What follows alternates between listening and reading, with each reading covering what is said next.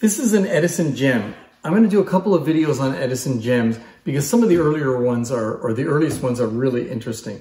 This is really the second version of the gem, and there were variations for many years. The gem was a really good seller for Edison. It was his least expensive machine, and it was designed to compete with some of the other inexpensive machines on the market at the time. So instead of a wooden case, it was a cast metal case here. This version is called the branded gem because it has the logo impressed in it in ink on the lid instead of a decal, which came later. So the original gem from 1899 was nicknamed the drip pan gem because it had a pan on the bottom, but this one has a case, so there was no need for that. It has a wooden base. So this is the first version that has the wooden base. And unlike the drip pan gem, the ID plate's on the back, and as you can see, it's there, right? Yeah, there's the word gem written across the front. It also has the larger gem horn, and specifically, this has the second version of the reproducer, which was again one specifically for the gem. Later versions had a reproducer carriage that could carry a Model C and later a Model H reproducer, which was standard for many of his machines, and so it was interchangeable with other machines. So you have to take a good look at this decal or this impressed ink pressing here to see what's on the lid. So I'm going to bring you in and show you the a close-up view of this machine.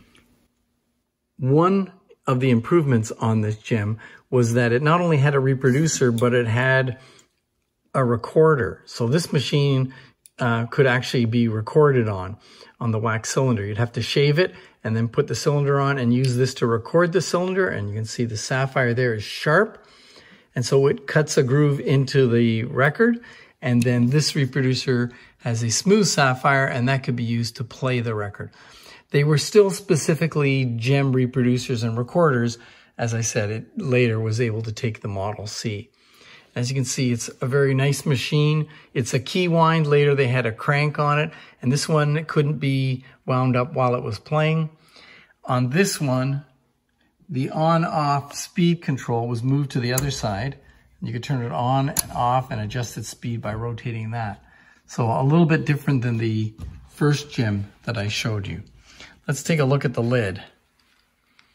There's the lid, and you can see the stamped Edison gem phonograph called the branded lid before they came out with the decal.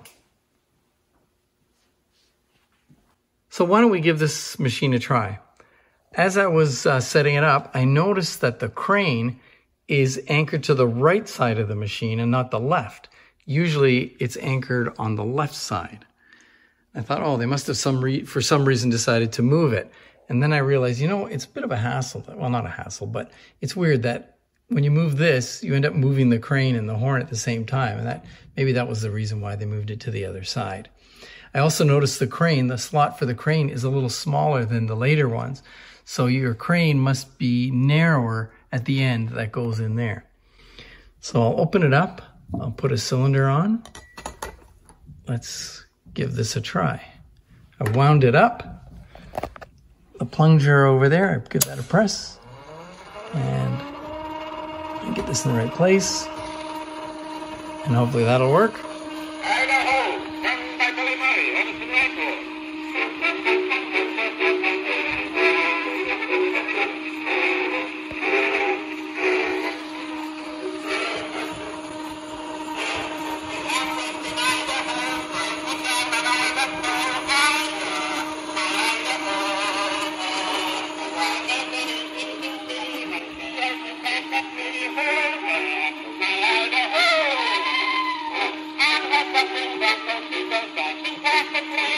My Idaho. I wonder if it had the same meaning as it does today.